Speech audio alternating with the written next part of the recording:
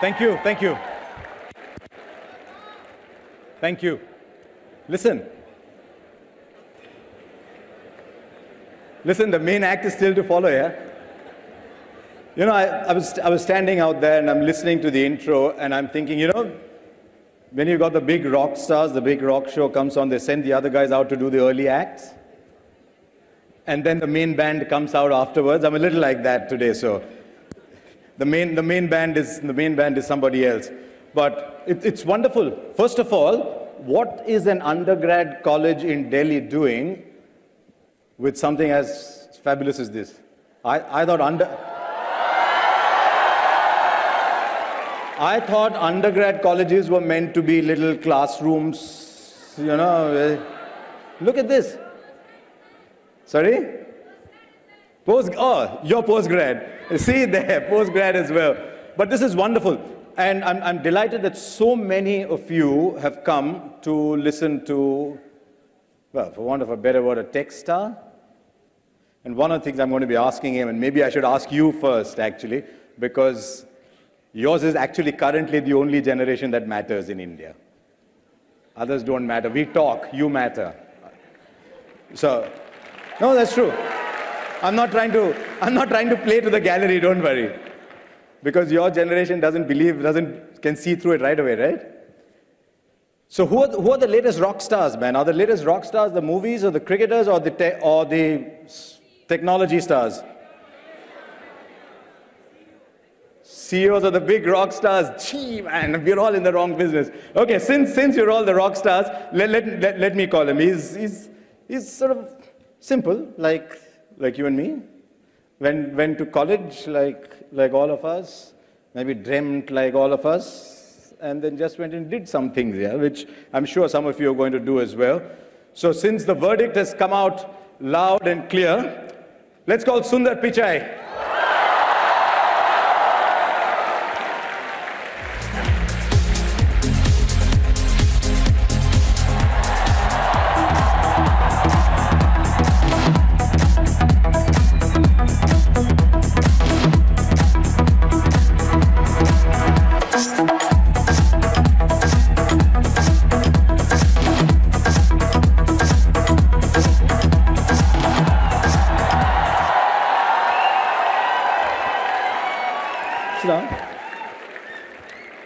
And since all of you are taking pictures, let me get out of them for a while. Come on, take all you want. I told you, I was asking him this just before I came out, and I was asking him the question I was asking all you guys, and he said, I don't know.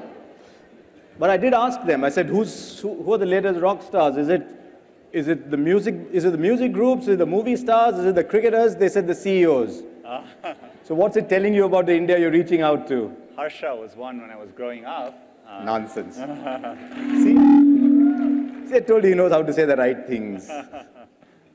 No, but isn't it interesting that a tech star, and for all that you might say about being a good, simple South Indian, unassuming, you are one. What does it say about India that a tech star gets this kind of reception? You know, can everyone hear? Yeah, okay. Okay. Yes or no? Yes?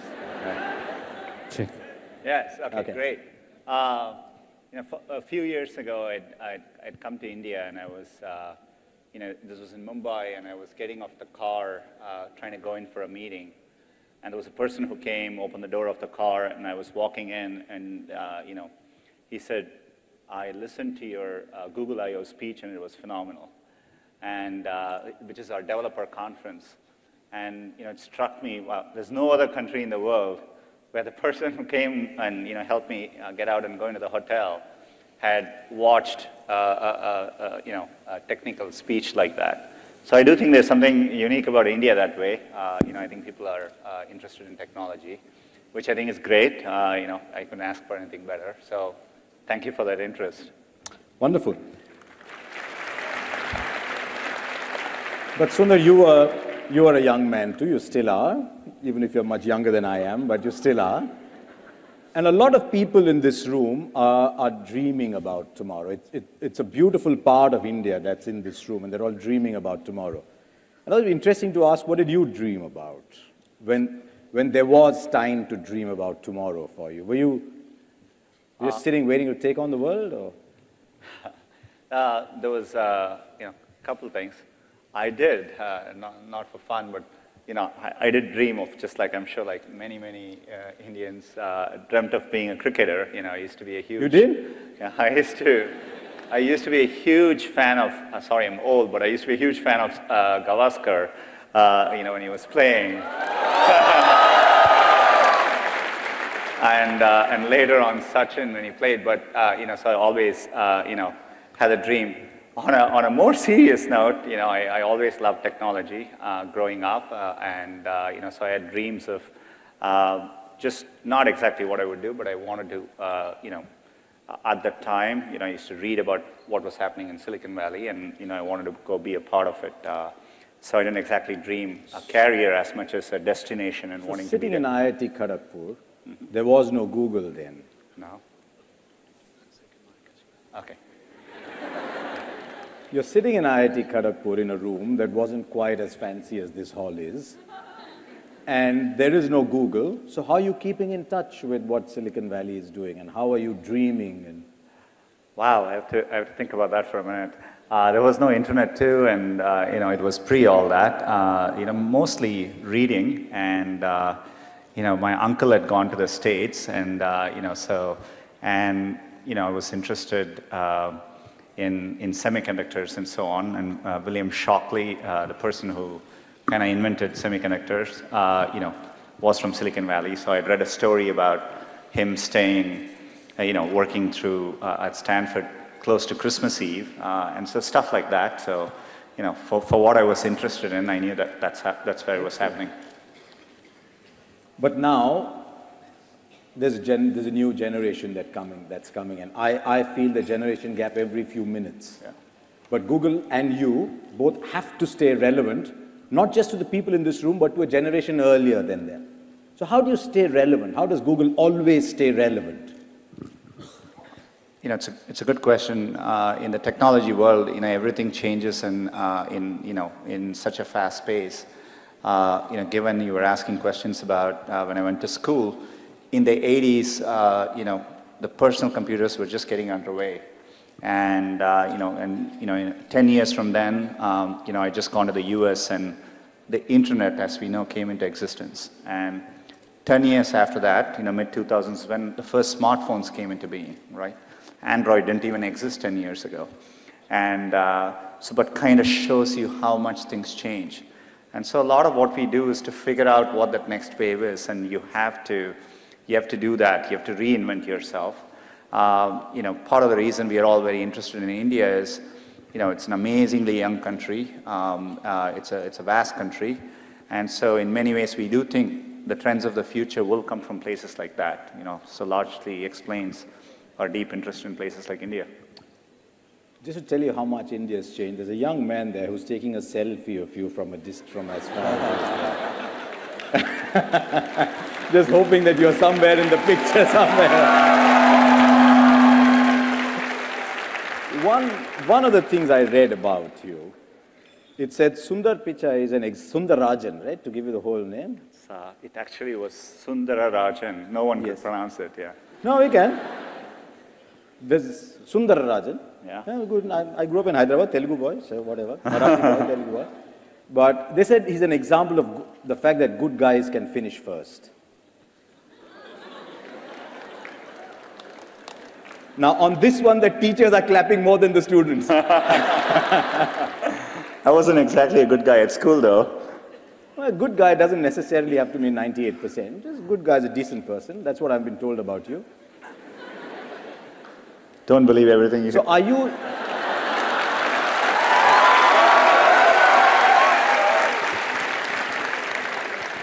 And that brought more cheers. So you're not the Rahul Dravid of the tech industry. I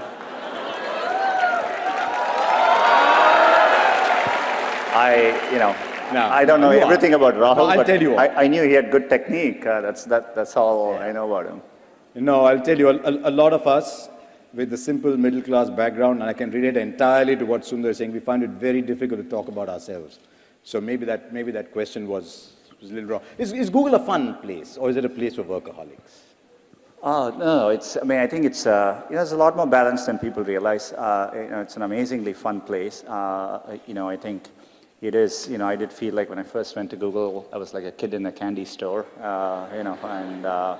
there is, you walk around, people are working on amazing things, and, and so really stretches your mind. One of the things we talk about in sport is that sometimes it's easier to get to number one than stay number one, and Google has done an amazing job of staying number one. Mm-hmm. How do you handle that challenge? Because when you're number one, everyone wants to be you. So how do you take on the challenge of staying number one? From our perspective, and I think it's true for in technology in particular, the world keeps changing, as I said earlier. So, a big part of what I focus on at any given time is making sure we are innovating and building products for the future. It's just got to be a normal course of how you think. And so, we are constantly thinking about what to do next. So, Android is very popular. People are using smartphones. But, I always sit and think about what is the next version of how people use computing, right? And so we are thinking about, things like virtual reality or augmented reality. So these are all new areas, but we are constantly thinking about it. And so you have to do that on a constant basis to push forward. Because Google's a great example. The tech world is littered with shooting stars that came up, that shot, that lit up the world, and literally like meteors went away. Google has been phenomenally successful in bucking that trend. Yeah, and I think we've always had a very ambitious mission. We wanted to organize the world's information and make it universally accessible. I think in the context of smartphones and how people use it around, if anything, that mission is even more relevant. There's a lot more information which people consume, so we want to do a better job of that. And we feel like we are in early days of that mission, with things like what we call as machine learning and artificial intelligence. We'll be able to do much better with all of these things. And so for us, the journey is just getting started. One of the reasons everyone here, I suspect, is excited to meet you is you are what they would like to be. An Indian who studied here, went overseas, and did what everyone would dream of doing. Is it mandatory even today, you think, for people in this room, for an Indian to go west to become a tech star? I hope not. I think one of the things which is exciting, I'm excited to be speaking here, is, I do think there are many, many different paths you take. And I think especially I was telling someone on the way over here, last week someone on Twitter tweeted to me and said, thank you on behalf of Indians, this was Indian American, but he tweeted to me and said, thank you on behalf of all Indian Americans for not being a doctor. And, showing other paths exist. And I hope it's the same. Being in the US, I find people take a remarkably varied number of paths. And, so I do think it's important to follow your dream and do something which you're, excited by. So I think if you follow your heart and do what you like, you will always do much better. And so I don't think it matters that you're an engineer or you're in science, or it could be in any field. And I think, I think you're a good example of, having gone to IAM and switching and being, at that time, I distinctly was impressed by the fact that you were bold enough to do something like that. But I think it's phenomenal. You did something which, you followed your heart. And I think those are good examples. It's one of those moments when the head of Google says he knows you. It's like a friend of mine plays for Australia, Matthew Hayden. We became friends. And when Usain Bolt won the 100 meters, he was asked about his love for cricket. And he said, my favorite's Matthew Hayden. And his children said, but you are our coach. Why does he know you?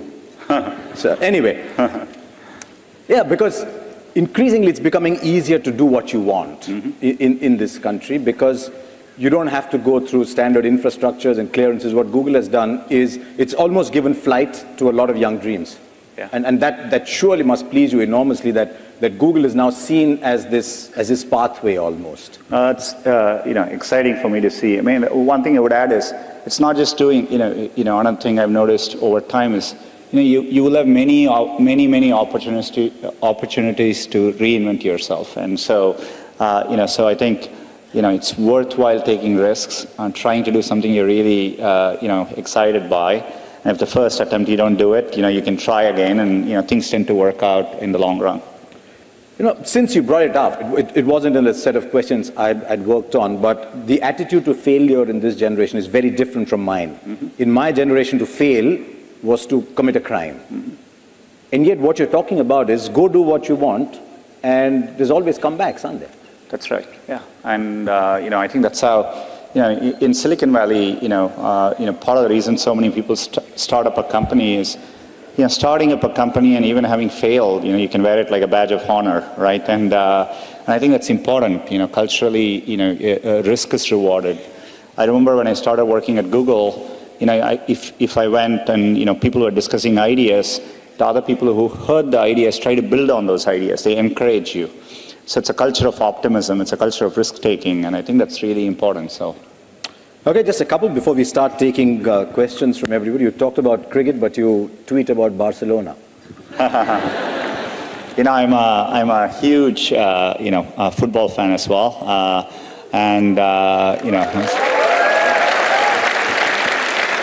I remember when I was young, waking up driving my mom crazy because I would wake up in the middle of the night to watch World Cup soccer at that time and to watch the Brazilian team in those days, in the 80s. And, I continue to, cricket and soccer are two sports I follow. I follow actually football more now because it's easier to follow it there. And I'm a very big Barcelona and a Messi fan. All you guys who wanted to talk about Cristiano Ronaldo don't. I don't know whether you saw the recent El Clasico in which Barcelona won 4-0.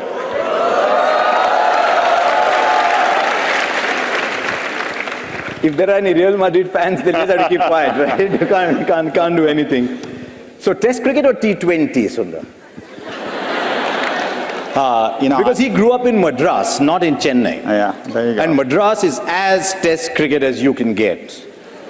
I was telling Harsha just before we walked in, I was fortunate enough to go and see most of you may not remember, but in the 80s, in 1986, we had it was a second tie test, I think, between India and Australia. And I was in the stadium then, and somebody had given me tickets because they thought the match was going to be a draw. But, I always thought Test cricket was amazing. I had the time to watch it then, too. But, I followed the transition to one days very, very well. T20s, I catch it, but it was something I didn't grow up with. So, I don't enjoy it as much as I do one day or Test cricket, but it's exciting too. Okay, since you're here, I'm reproducing a line somebody told me. They said, in the Google era, Test cricket is threatened. In the Google era. Where everything is at your fingertips, everything's moving so fast. Yeah.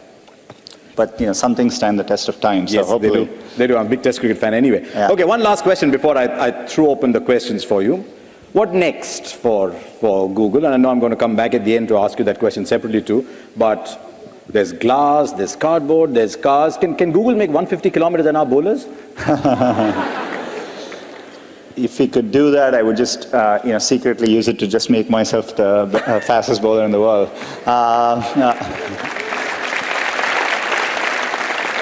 I think there are many things we are working on.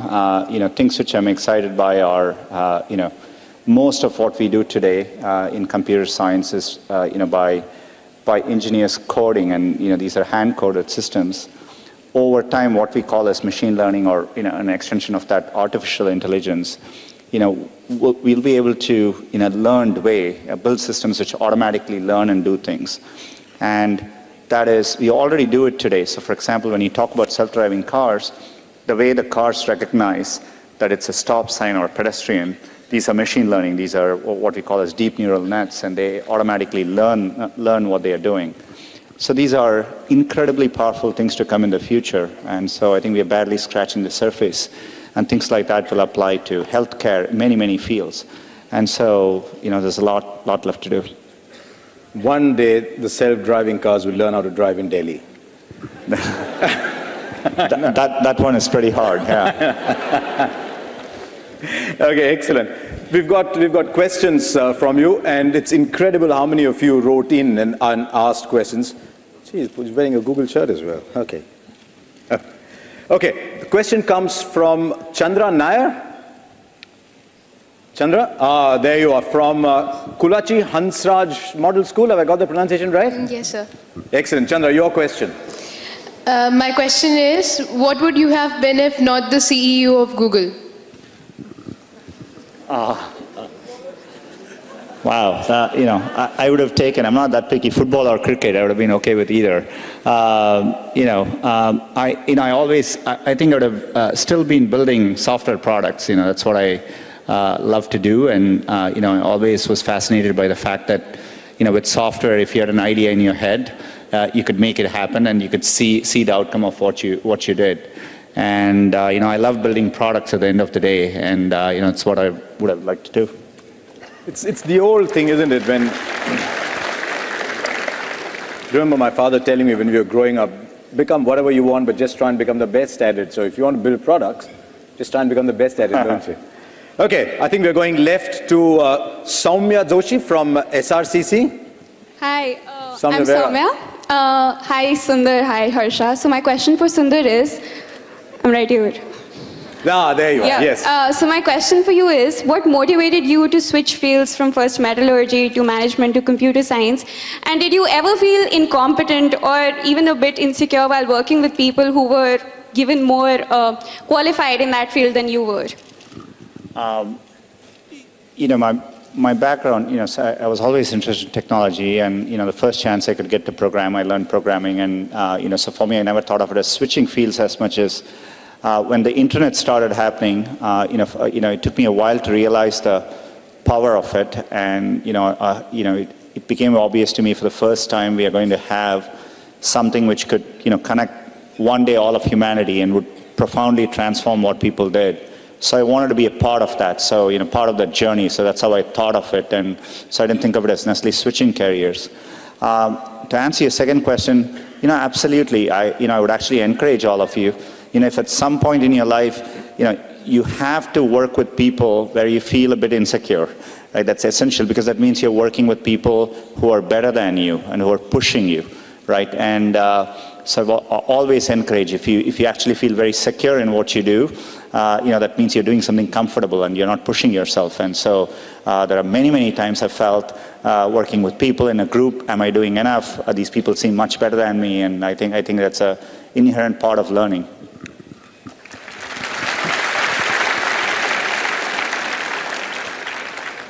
Chief, if there's one thing you want to take away from this hour you're getting with Sundar, may it be that. Let yourself be insecure from time to time. It's a lovely thing. The moment you start to get secure, and I can tell you we all, because we've seen a little bit more life, the moment you get secure, you're actually moving backwards. Okay, we've got a video question, and it's coming from IIT Kharagpur. So can we get the video question, please? Hello, Mr. Pichai. Greetings from IIT Kharagpur. My name is Harsha. My question is, recently startups from IITs have been on the rise, and they're set to transform India into Silicon Valley of the East. So from your point of view, how much impact do these startups really have on India's progress, and how do you think this impact will change the face of the nation in the coming years? I'm not sure I got a last spot, but... How will this change the pace of the nation in the coming years? Every year or 2 years, whenever I make these trips back here, I've always been waiting for this change in India. It was only when I came last year, I felt it very viscerally that, the startup culture had really taken hold here. It's incredible to see. For the scale of India over time, you do need entrepreneurs to tackle and build things for India and for globally. And, I think it's a unique opportunity India has.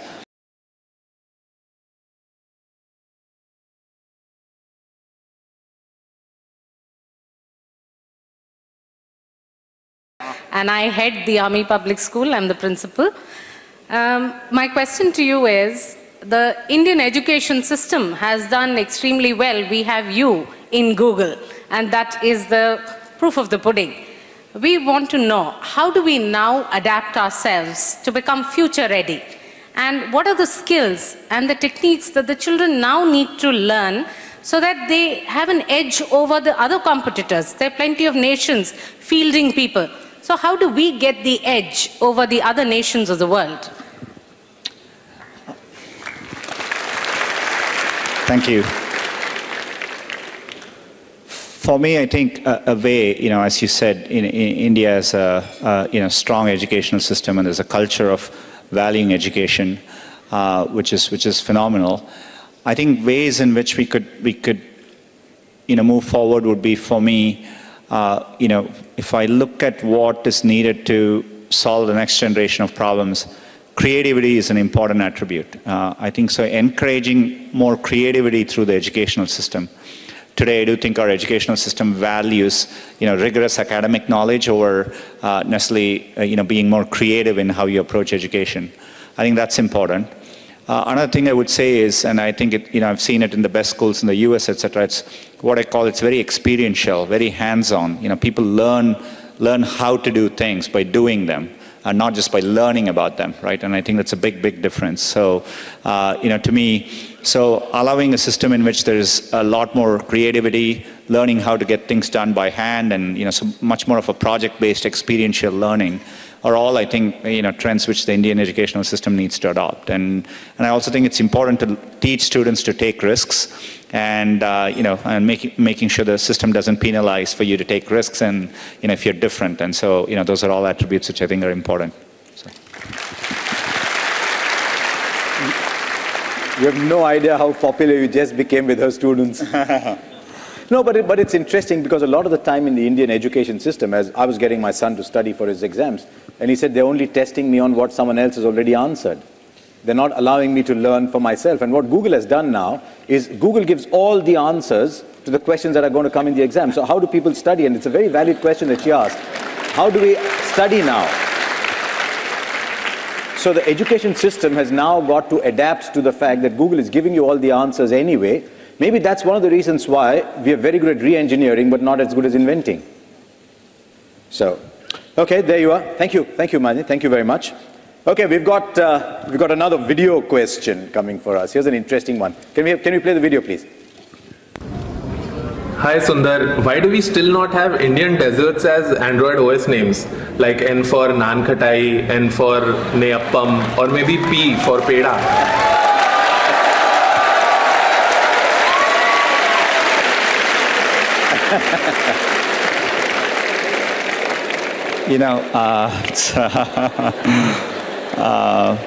When I meet my mom, I'll ask her for suggestions, and but maybe what I'll do next time is when we are working on the next release of Android N, maybe we'll do an online poll on what the name should be, and if all Indians vote,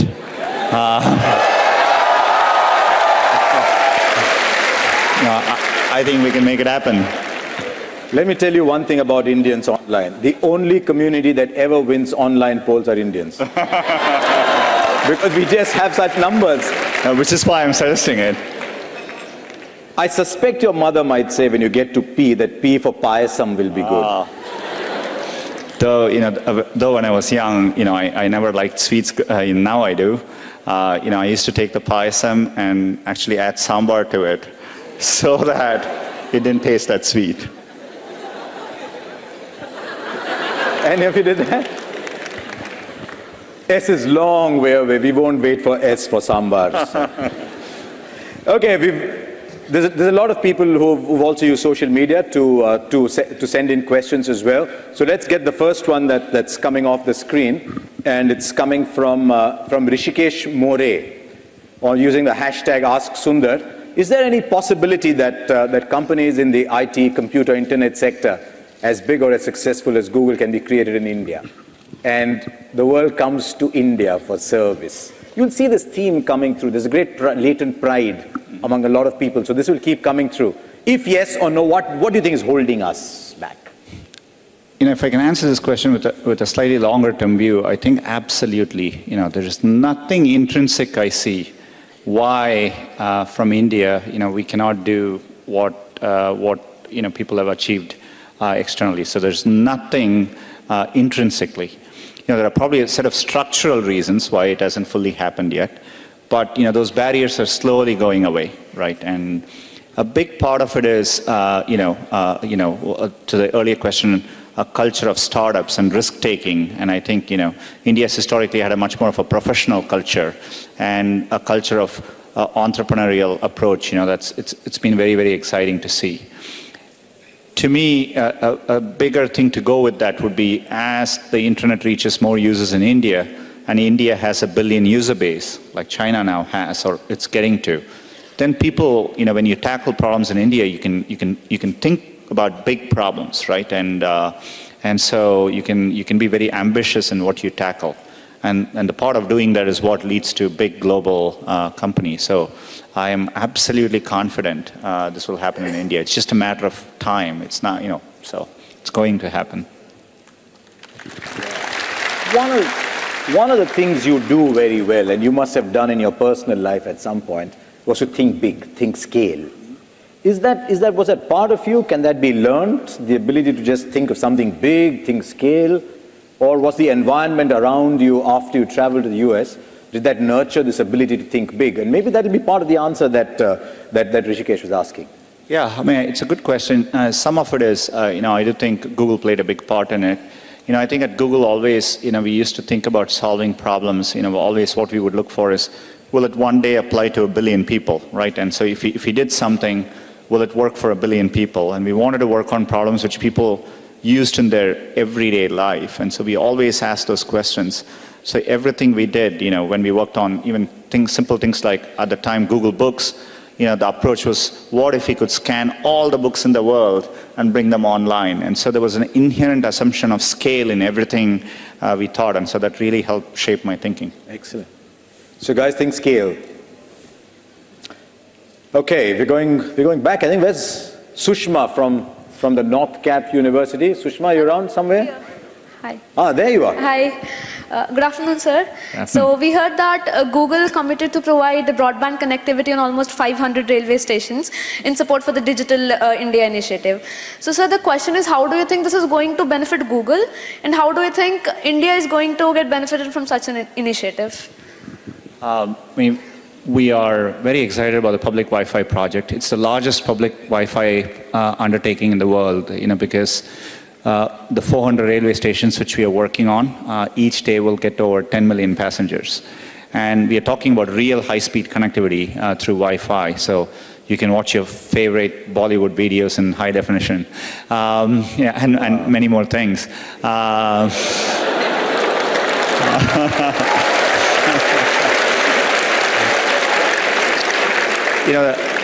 The reason we are doing it is, in India, any time I felt, when you bring access to the internet, it literally changes people's lives.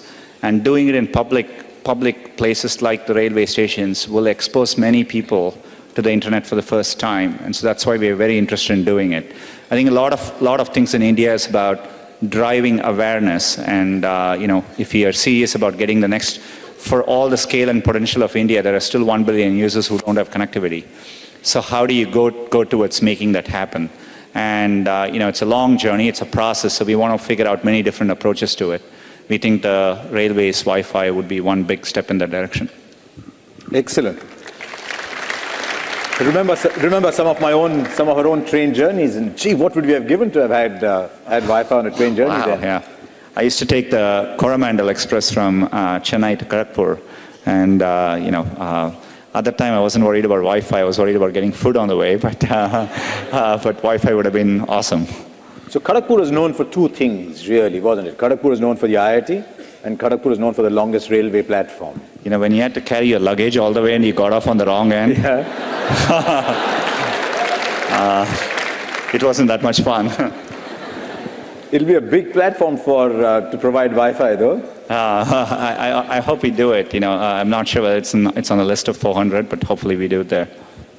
Okay, here's a question from a lady from Miranda House, Delhi University. She couldn't be here, so we're asking the question on her behalf. Shreya Verma. What will Google do to involve women in technology? There are very few women in the app ecosystem. It's a global problem. I think the problem is particularly pronounced in India. We do see, women account for less than 1/3 of internet usage, and it's particularly worse off in rural areas. One of the things is, we did an amazing pilot project in which it's called Internet Sati, where we literally had women drive these bicycles. And these bicycles are equipped with, just with a set of smartphones in the back and a tablet. And so the women go from village to village, and we have done this in 1,000 villages. And they teach other women, how to go online. What does it mean to go use a smartphone and connect it? The thing which you find striking is most women in rural areas don't think the internet applies to them. They think it's something for their husbands, for their sons, and so there's a big learning that's needed there. To me, every time, it is one of the most important things we can do as a country, I think, is to help get these women online. There's a lot of people working on it. We are happy to play a small part in this. We just announced that we would expand the program, which we are doing in partnership with Tata Trust. We would expand this to cover 300,000 villages in the next 3 years. That's half of the villages in India. And we'll be working with the government to make it work more effectively as well. But helping get women online, I think, is an incredibly important thing. And if we do it better, I'm sure there'll be many more women developers one day when I come back. There's a point of view that India's next big leap will come when more women enter the kind of things you're talking about as well. So hopefully, all you young women, get into apps and take the message around as well. What we are seeing, though, is in the 10th standard and 12th standard exam, and guys, you don't want to hear this, but the girls are beating the boys hands down. It was true, and I was there as well. Okay, Ruchika Salwan from the Department of Computer Science, University of Delhi. There you are. Greetings, sir. I'm honored to interact with you in person, and welcome to India, first of all. Sir, my question for you is, how is your vision for Google different from that of Larry Page and Sergey Brin?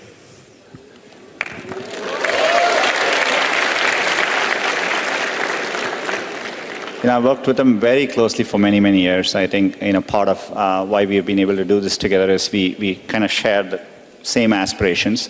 We, of course, have a lot of differences, and we debate approaches to how you solve problems. But at a high level, all of us have felt that you can use technology and computer science to solve problems at scale, big problems which will make a difference in people's day-to-day lives. We've always been interested in doing that. So that's the common thread by which we have thought about problems. And so I do, I share a lot more in common than not. So. Didn't you ever sort of get up one morning and say, you know what, these two guys produced a world-changing company, and they want to give it to me? They're still very involved. I think they are equally ambitious, and they want to do a lot more with it. But I think for me it was truly a privilege to get this opportunity, and so I'm excited for it. Okay, we've got another from social media. There's 2 or 3 guys who've sent in this question. So can we get it off the screen, please?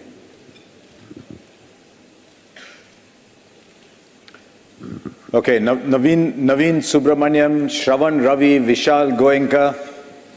There are many Google services and products that are not available in India. Why is that, and what are the plans to make them available? You know all those names.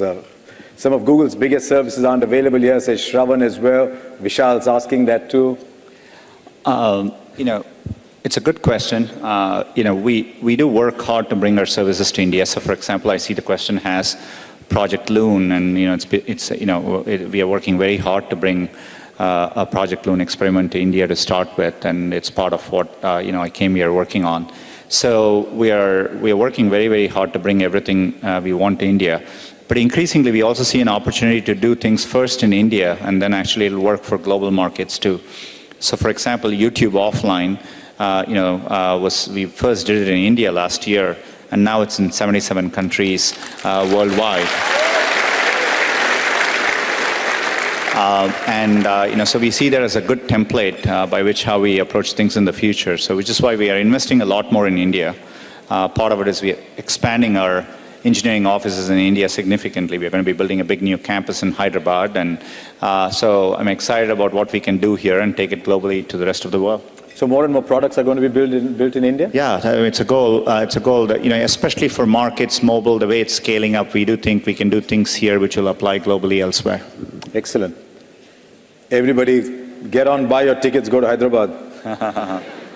Okay, from Amity University, where's Just Singh Bhasin?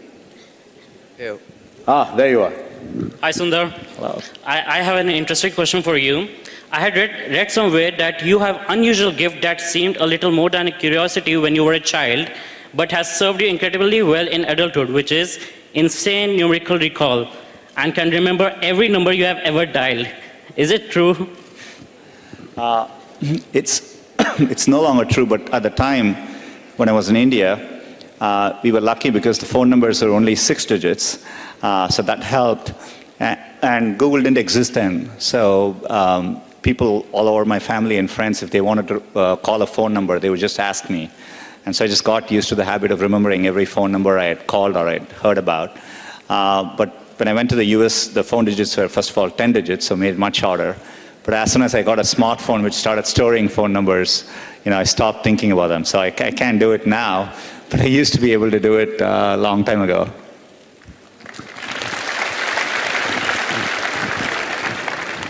Jeez, you reach a stage when everybody's younger than you. When we were kids growing up in Hyderabad, the first telephones that came had 2-digit numbers. So you actually knew everybody who had a telephone, let alone remembering the telephone number. Okay, we've got a question on video coming up.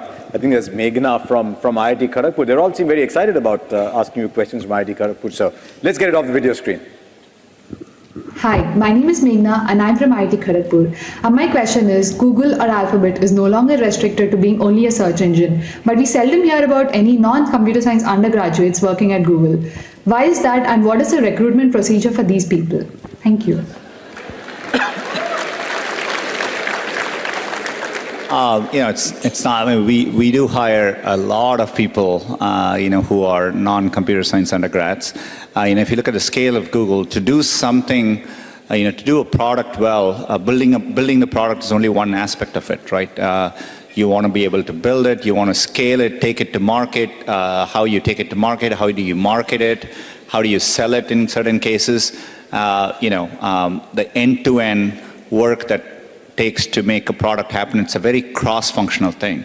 So we hire people from all kinds of backgrounds. There are language majors at Google, people who have done history, people who have done business, commerce, and engineering. So I'm confident.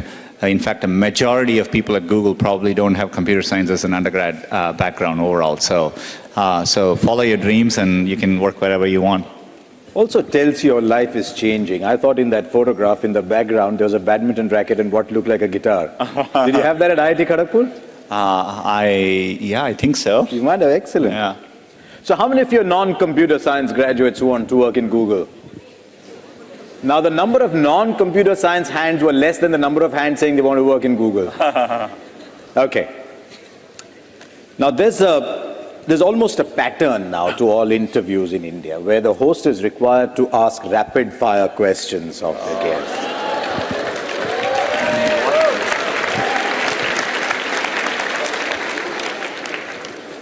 These are not my questions. The only condition is that the questions will be asked quickly and the answers are short. Okay. But your answers are always short. So, okay, here we go, Sundar. Okay, rapid fire questions. When did you buy your first phone? Smartphone? Any phone? Not the one in Chennai. The rotary phone. It was a Motorola StarTAC. This was probably 95, 96, yeah. And the first smartphone? I thought it was a smartphone, but the first smartphone I bought was probably in 2006. Actually, here's another question. How many smartphones do you have? Because I think you'll find the average in this room is not one. I tested. Probably in my house there are probably 20 to 30. I shouldn't admit it. That is such disastrous news for kids who don't buy their own phones. Okay. Do you think coding should be made compulsory for everyone? I don't think it should be made compulsory, but I think it should be strongly encouraged. Yeah, so. What was your first software project? Oh, just learn, trying to build a rudimentary version of like chess and games like that. That's what I did first. Why do you look at him and think it might have been chess? For all the talk about Barcelona and cricket. Okay, this, I promise you, I have nothing to do with this question. How much did you score in your class 12?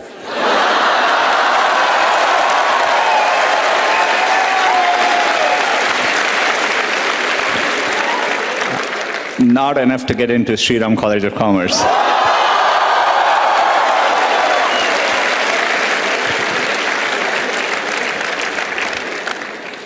And of course, to get into IIT Kharagpur, you had to write an exam. Yeah, but it wasn't based on my class 12 grades, yeah.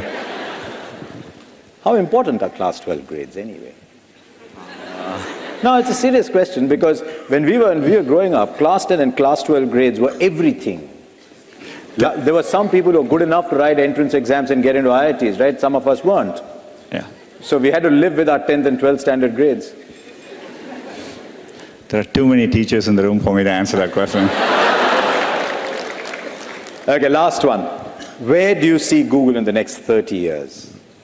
I think it's a long question. I just want to make sure the next 30 years we are still able to work on problems which really work for people on a day-to-day basis. Hopefully, at that point, serve all of humanity in a profound way. So that's where I want to be. And that is important to Google, isn't it? It is. It is a core part of at least what drew me to Google. I think the chance that we could work on products which would one day, reach everyone in the world. I didn't have access to computing growing up, and once I got access to it, it changed my life. And so I've always been interested in, this is why we work on affordable Android smartphones or Chromebooks, and being able to reach everyone, I think it's a foundational part of what we do. It's 2 o'clock. We've got our last question coming up, and it's coming off our screen. Right, everyone, all eyes on the screen. Gagan Kaira. Why is the special edition, well, I'm going to just correct the spellings as I go. Why is the special edition Star Wars cardboard not available for Indians? This is one of those applause, that kind of applause that just going to grow as it goes around. We should figure out. These are these amazing, we just handed them out at Google last week before I left, and they're really amazing ones. Wouldn't it be nice if we could give one to everyone in the room here? Does everyone include people on the stage as well?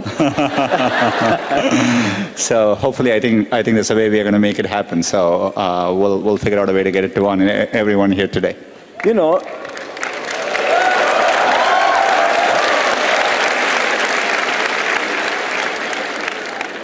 It's so typical of you, as I've got to know you in the last hour, to make a huge announcement in such an understated manner. So everyone's going to get one, guys. What do you think of that?